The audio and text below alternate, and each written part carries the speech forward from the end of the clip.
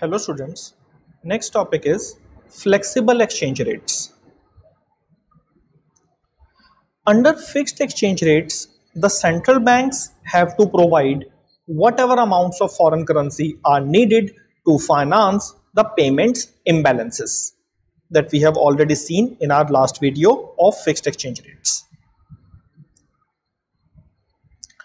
In a flexible or floating exchange rate system, the central banks allow the exchange rate to adjust to equate the supply and demand for foreign currency. So basically, under a flexible or a floating exchange rate system, the central banks do not intervene in the foreign exchange market and they allow the market forces of demand and supply of demand for foreign currency and supply for foreign currency. So basically, exchange rate adjusts automatically to equate the supply and demand for foreign currency. Let us understand this thing with the help of an example.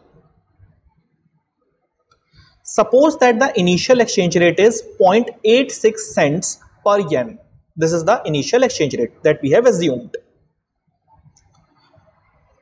If US imports from Japan is increased, we have assumed that the US imports from Japan has been increased. Okay.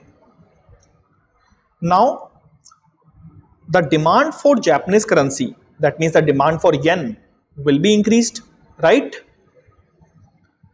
So it will create a situation of excess demand for yen. Okay.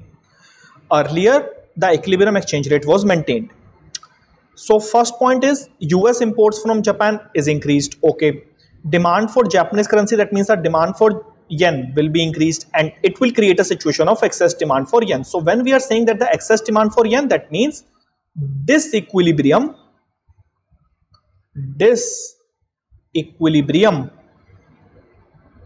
okay, is there in exchange rate. Earlier there was an equilibrium, but now it has created a situation of disequilibrium because there is an excess demand for yen. Fourth point, we know that we have already studied in case of goods market that when there is a situation of excess demand, the price starts increasing. The same logic will be applied here in the foreign exchange market, that when there is a situation of excess demand, the price, in our case that is the exchange rate, will be increased. Okay, in the situation of excess demand, the price, that means the exchange rate, will be increased. So let us assume that the new exchange rate is 0.90 cents per yen. Earlier it was 0.86 cents per yen and now it has been increased to 0.90 cents per yen.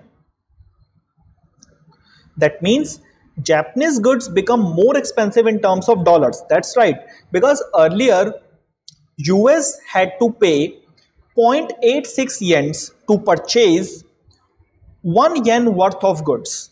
Okay, and now they will have to pay 0.90 cents to purchase 1 yen worth of goods. So ultimately the Japanese goods has become more expensive, and when they have become more expensive for the US citizens, that means the US imports from the Japan will be decreased.